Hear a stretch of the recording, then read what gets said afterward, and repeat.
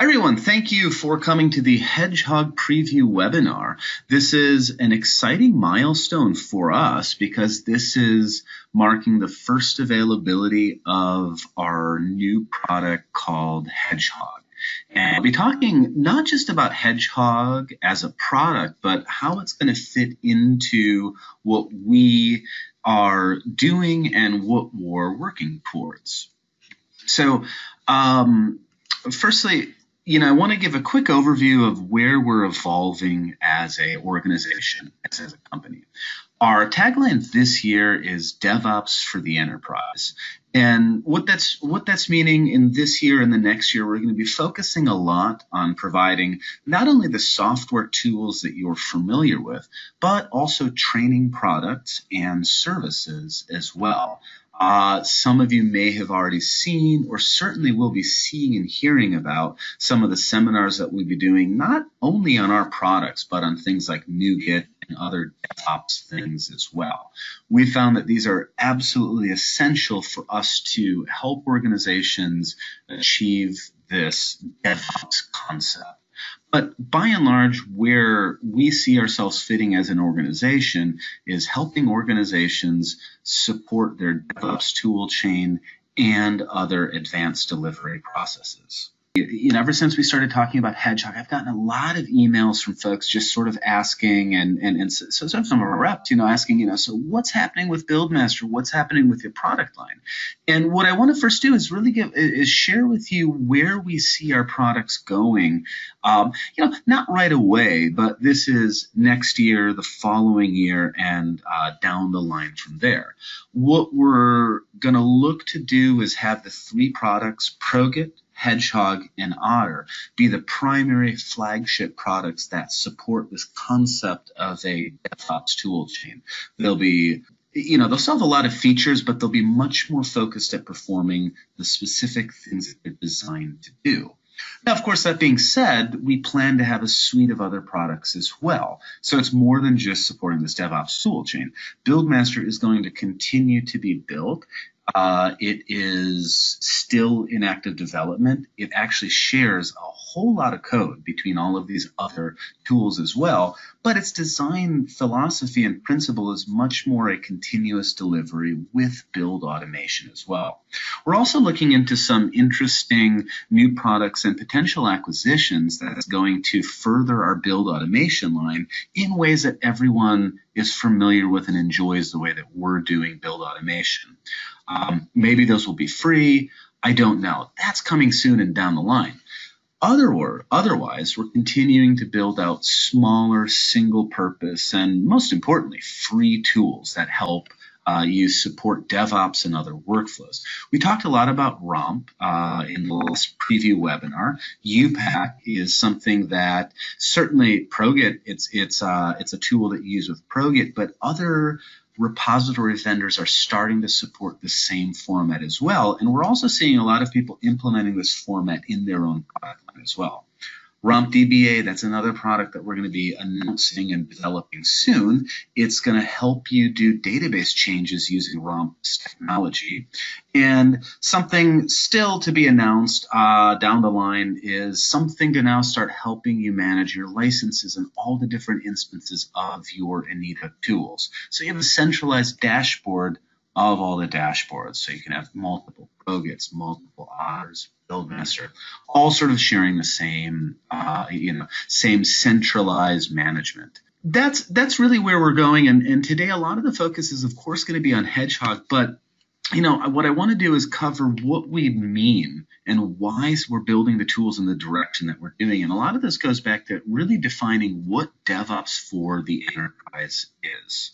And when we say this enterprise DevOps, it's not implying DevOps the way that you see Netflix, Etsy, and a lot of those other high-tech companies doing. This is technology that, this is DevOps for companies that cannot afford and, quite honestly, aren't as high technology. While they need DevOps, they are not streaming videos. They're not a social networking. They have a lot more compliance and regulatory requirements that they need. The way in which this is done in these very large organizations is this concept of autonomous teams. We'll be talking a lot about that in future webinars and future content, but basically what it really does is it allows an organization to break itself up.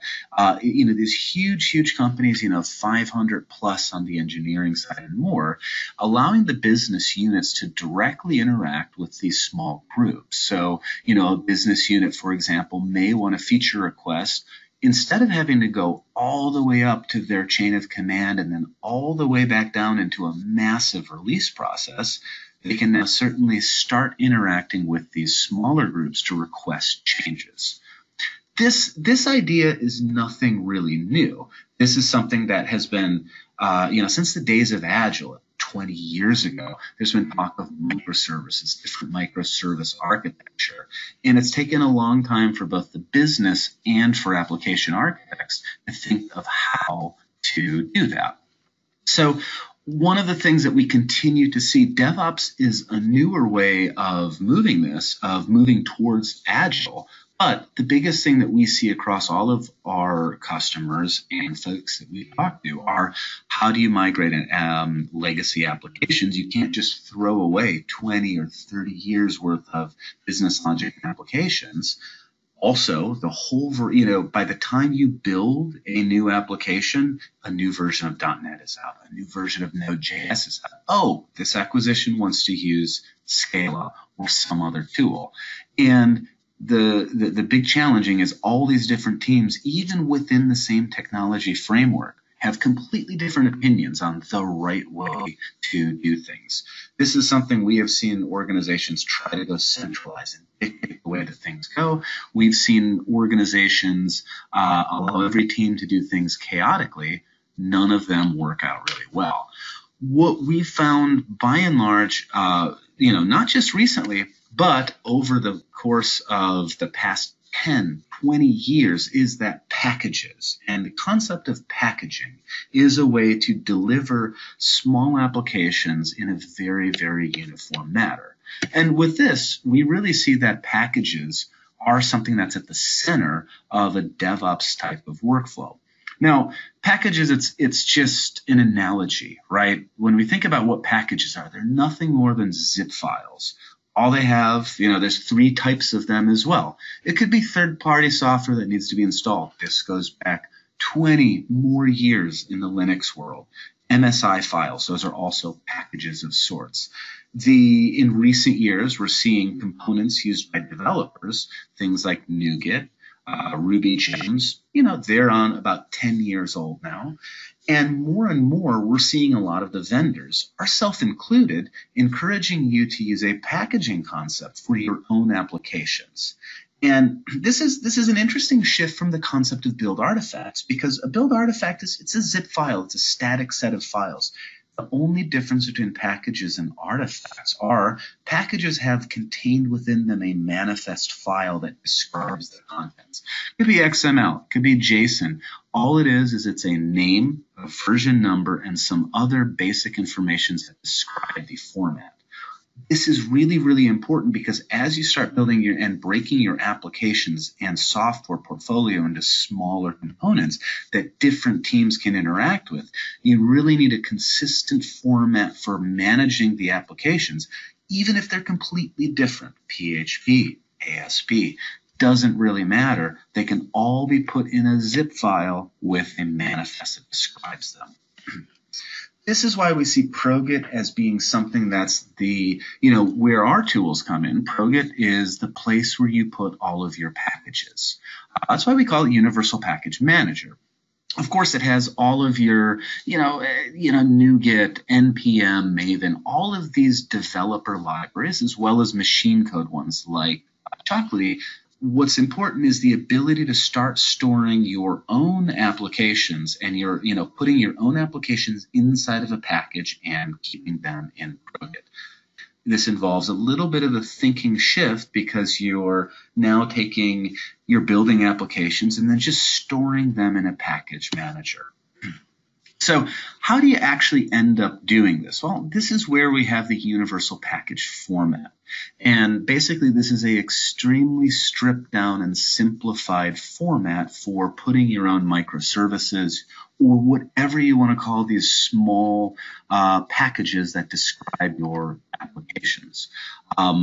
The existing packaging formats like NuGet, you see a lot of folks moving towards NuGet for putting their files in. It's built for .NET. It's just not something that's great for your own applications. The idea with the universal package format is it's the thing that lets you package applications the way that your organization needs, and it's extensible to have organization-specific metadata so that there's a packaging format that you can extend. Now, I know a lot of you are familiar with this, but just to run through it again to give context, really, and where Hedgehog is seeing the world and how Hedgehog is going to work. So first, what we've got is this concept of just this application we'll be working with, which is just called accounts, just a very simple calculator, right? It's just a zip file, and it's got this metadata file in it called upack.json. Nothing but the files and the description of this, the version number, the name, and a very simple description. Hedgehog will take these packages and deploy them out to your server. The idea is that developers will, through either manually from Visual Studio, they'll do it from the command line, or they'll have a build automation server like Jenkins or something like this, push those into packages, and then from within Hedgehog, you go and start deploying those packages to servers. In its most basic design intent, this is what Hedgehog is all about, is deploying packages to servers. Of course, as soon as we say that that's what it does, we run into the classical problem.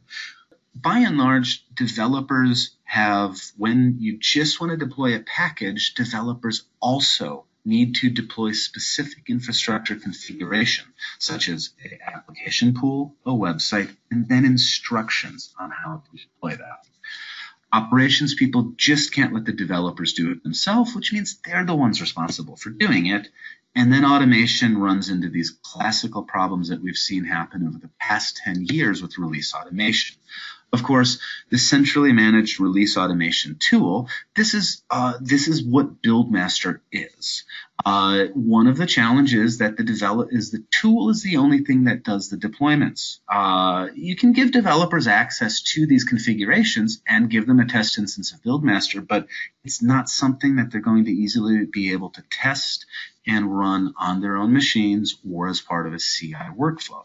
That makes the deployment code and configuration code, one of the last things that need to be tested in a faster release cycle. I've seen a lot of users in Buildmaster start having this automation tool simply run the scripts that the developers put in their source control repository. Maybe it's a PowerShell script or something like this. Deploy this artifact, then run this script. I've seen a lot of other deployment tools as well do this as well. The developers write the script and then it gets run by the tool. Lots of problems. If you do it, you'll know them as well. Containers, totally different solution, but that opens up a whole new world of problems. This is why we built ROMP. ROMP is the way for you to package these components, but also the infrastructure configuration and deployment code. It allows the devs to create, test, and run these locally. Operations can now look at exactly what needs to run before it's run, validate these configurations, and its built-in documentation. And the best thing is ROMP, the command line interface tool, lets you deploy disconnected. This is how developers can test and run these infrastructure configurations on their own workstations, or they can run it in a container or in a virtual server. It allows you to make very easily disposable environments for your applications by having this disconnected application package. So ROMP packages, just as a quick refresher, it's the content, just like I showed you before with the universal package. The manifest, the deployment script, variables that tell how these deployment and configuration scripts run, and credentials that the package may require during installation time. They're universal packages. which are the zip files that you host in ProGit. The content and configuration are simply more files. Here's what this accounts package looks like, and on the right is certainly the deployment script that we're doing. It's using OtterScript, and if you're familiar with Buildmaster, if you're familiar with Otter, or if you've started playing around with Rump, you'll know what our DSL is all about.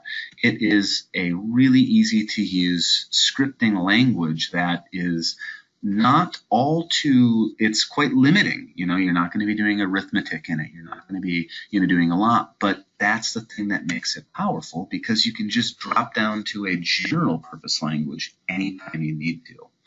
The simplicity of it is what allows us to have these visual editors. Now, certainly this is not the sort of thing that you're going to get at the command line, but this is exactly what we are going to be building into Hedgehog.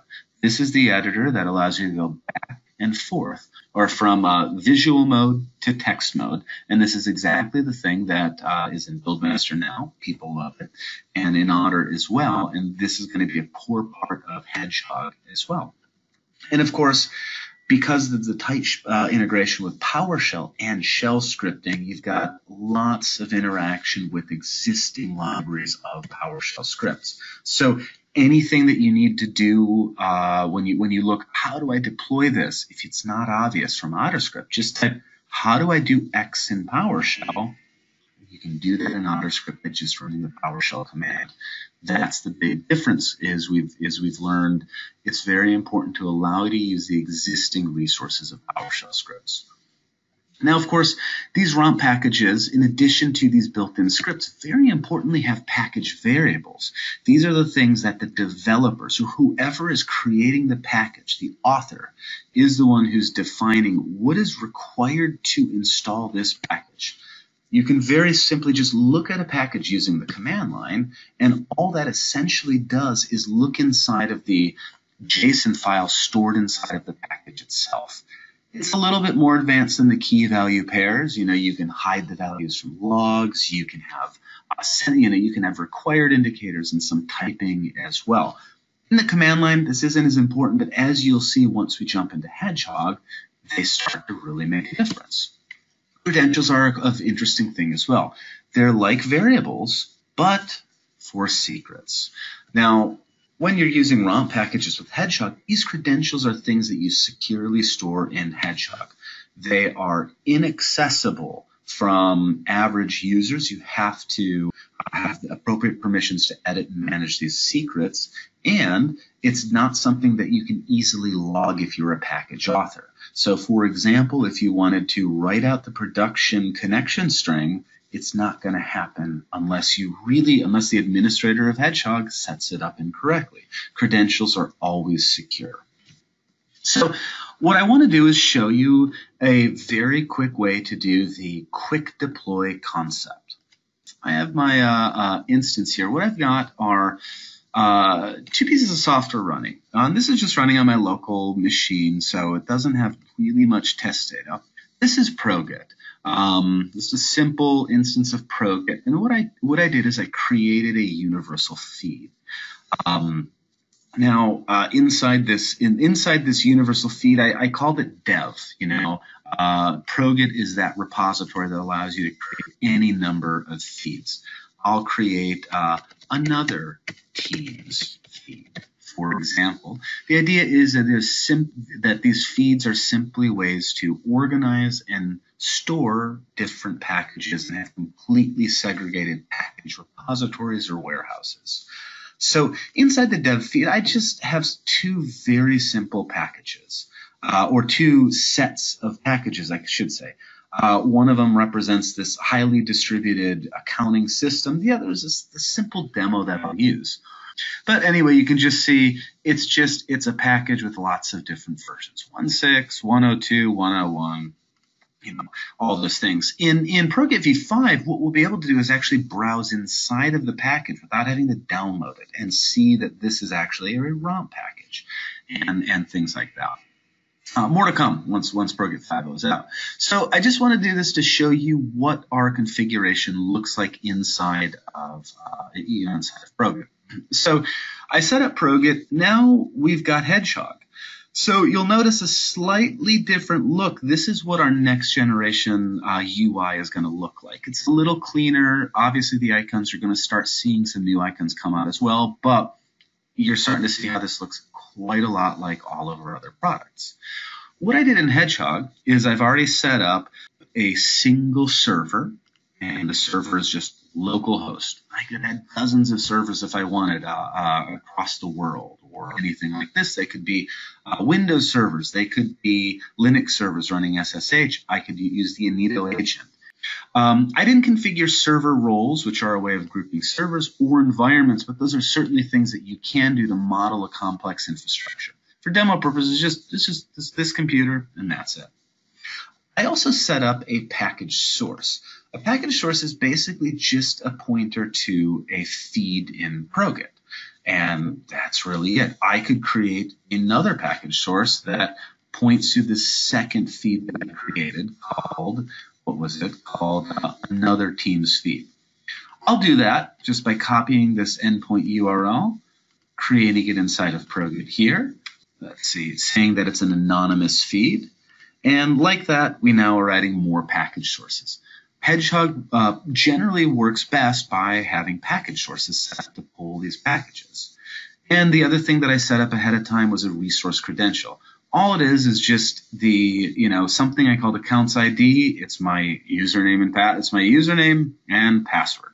It's prevented from being exported, and it's now stored securely inside of Otter or inside of Hedgehog. So the only feature that we have in version 0.1, this technology milestone, is the quick deploy. So I want to show you what quick deploy does. It's a little bit of a wizard here, but what it does is we start by selecting a package source. So the idea with quick deploy is it allows you to take one of these packages in ProGit and quickly deploy it to a set of servers in environments and roles. So I went to dev feed. I want to select a package. Here's the packages that are coming over from ProGit. We're going to do accounts. Okay?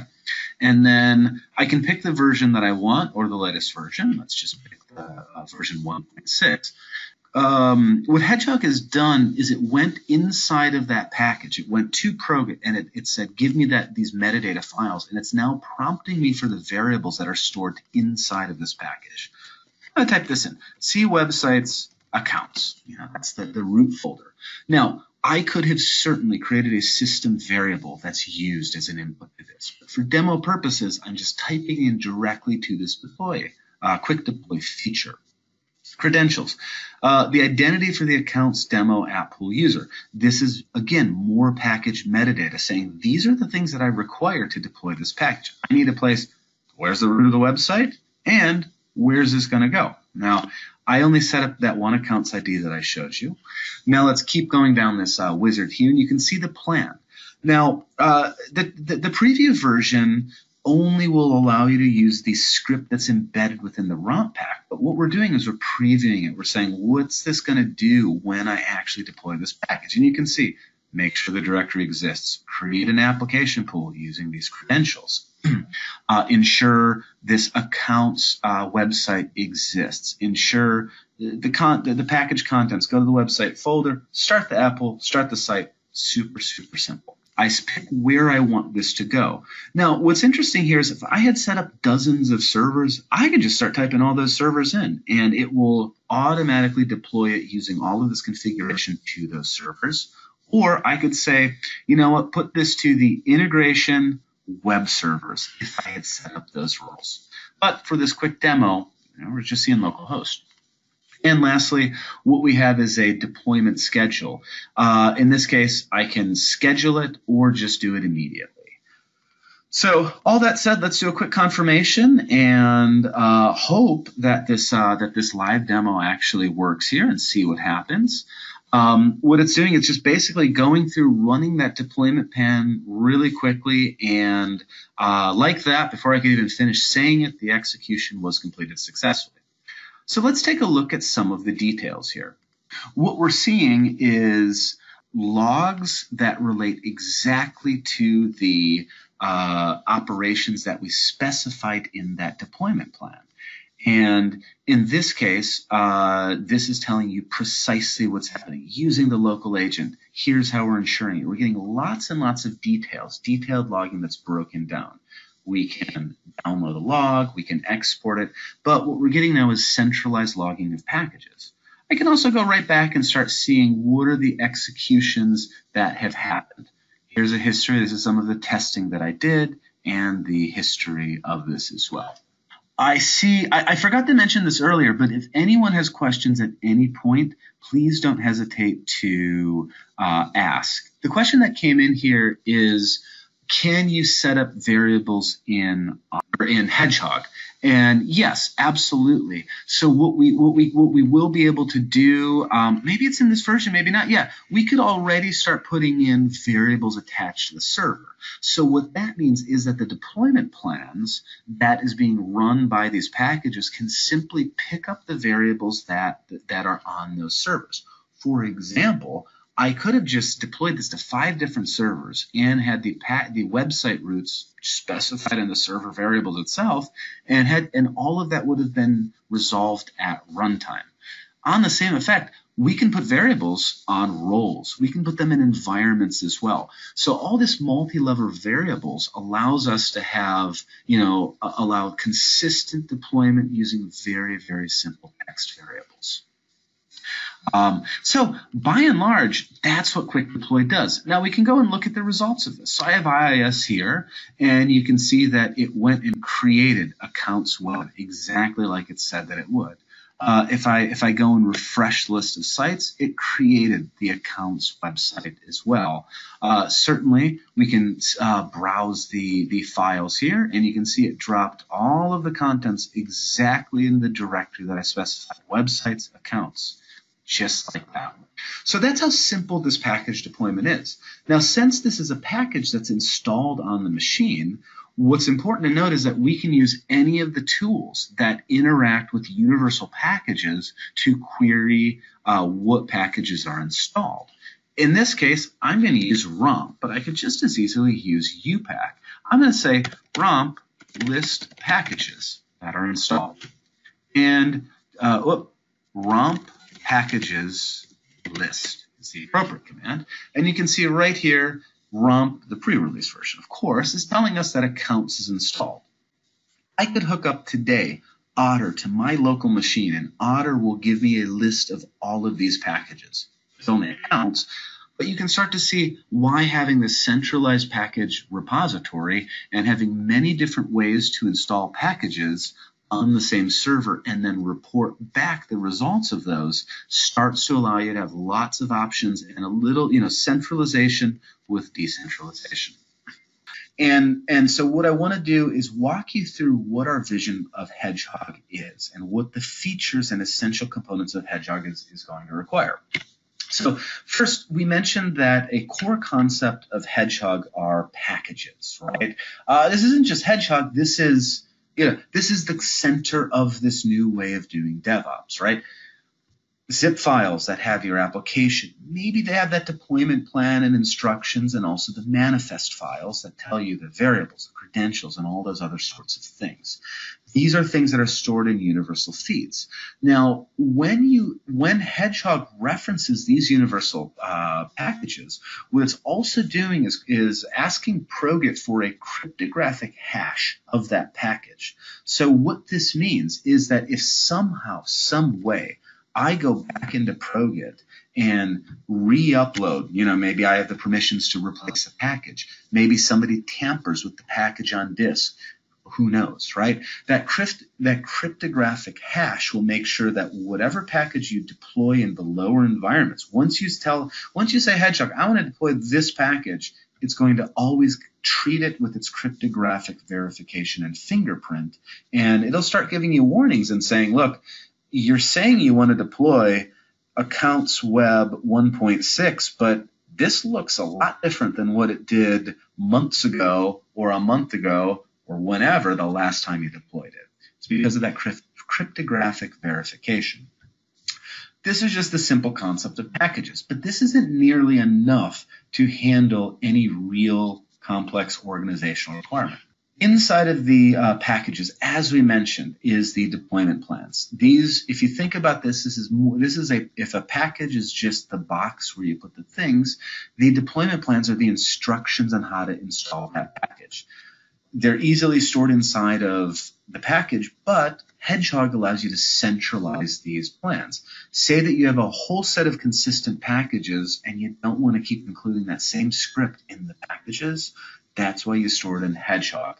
And as you'll see in different milestones of Hedgehog, these scripts are stored in, they can be stored in versioned Git repositories. So this code, it's not like it's just stored in a centralized Hedgehog. It's actually versioned in source control alongside some of your other software applications as well. And of course, we talked about AutoScript. That's how Hedgehog deploys these packages by running a deployment plan that's specified in AutoScript.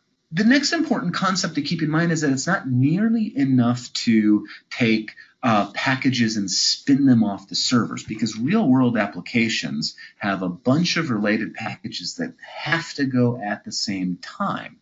Let's take, for example, a bundle of related packages. You've got an application that, for whatever reason, has got the PHP front end, and then another team is maintaining the Node.js middleware, and they got to go at the same time. What the package set allows you to do is bundle those packages together, deliver them to the same logical place, to the same logical time. For example, let's deploy these packages to our testing stage. Well, that means in test, one goes to the test web server, the other package goes to the test API server. When it goes to production, different sets of servers, but conceptually the same places.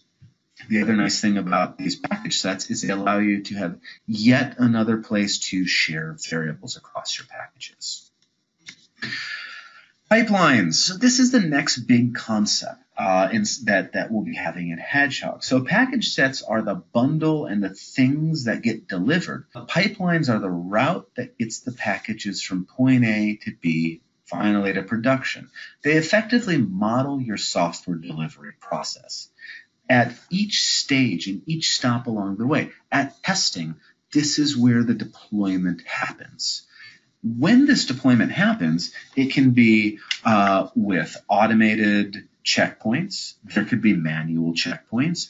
Any of the things that your organization will require, these are the things that you're going to be able to model with Hedgehog.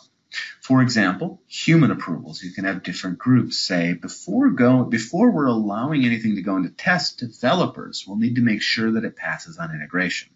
Of course, you can set up deployment windows, and you can set up automated tests that let this whole thing go from integration all the way to production. It really depends on the package set, the rules of the organization, and how you want all of these things to go together. Releases are another big concept inside of Hedgehog. So if you think of the package set as a group of related packages, what the release is it's a plan that allows you to take changes to go from testing all the way to production. These changes aren't necessarily implemented in a specific package set yet, but they're the reason that you're creating a specific package set. Releases are something that model a more complicated delivery process. The more complicated your application requirements get, you may need to start using release planning to allow simultaneous development of different sets of changes at different times. This is why you start creating releases, because it allows you to have a self-service process. Developers or whomever can go in and pick the release that they want to send to a particular test server or a particular environment. That's what the releases do, is they further facilitate the self-service process. And of course, more shared variables. Perhaps you're working at an early branch, a feature or something like this, or maybe a dev feed. All you need to do is just put a variable in the release, change that variable as the release gets closer and closer to the dates, and you can start, using the different releases to accomplish different things. Now, a good question came in, and the question is, Are all of these things required to be used inside of Hedgehog? It's a great question. No, actually, one of the things that, the first thing that we saw, which was that quick deploy, that is sort of level one. That is the easiest, simplest way to take a package from ProGit and send it out to a whole bunch of servers, or just one server. The next thing that you do is you create a package set and push this through a pipeline. So that's sort of the second style of workflow. The package sets are things that you template. You can have common groups of packages. So it's package names. Releases are the next more advanced level. So progressively, as you use the software, the more mature features start coming in. You'll know that as you start learning how the features work and how they all come together. And of course, projects. Projects are the things that bundle all of these together. So inside of a project is where you'll put your plans, pipelines, these package set templates, and even other projects. So this nesting ability gives you a chance to start making projects of projects and allows you to use projects to not only be a home and a place to associate package sets and releases with, but you can create projects just to store pipelines. You can create projects for just shared sets of plans or templates or anything like that. Projects they serve as a variable scoping attribute. Projects serve as an organization and also a privileges thing as well. With projects, you'll be able to say this group of people are able to deploy to this environment. Another group are able to do this. Projects allow you to do that segregation. By and large, these are the core features of Hedgehog. So that being said, I want to say thank you. I'm going to cut it here. Last note again, please do, if you have any interest, send me a note, fill out the roadmap review board. I'd love to get your feedback, but thank you, everyone.